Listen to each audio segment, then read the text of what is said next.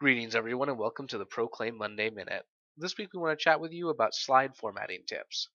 And to do this, we're going to use an example slide. Here we have a motion background from our Pro Media collection. You'll see that we have a header and subheader text, and these have been formatted onto our background using Proclaim's Smart Media feature. With Proclaim Smart Media, what's done is that we take the text of your various slides and we put it up against your background using a color, style, and font that makes sense within the context of the background.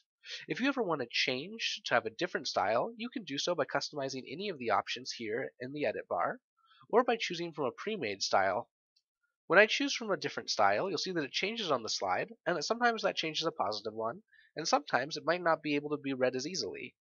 To go ahead and reset back to the customized style of the background you're using, simply use the Reset Customization option here in the upper right. That will allow you to change a new background, change your style, and be able to set up the slides with the content in the exact way you want. We hope you have a great week using these tips to edit and use your Proclaim slides.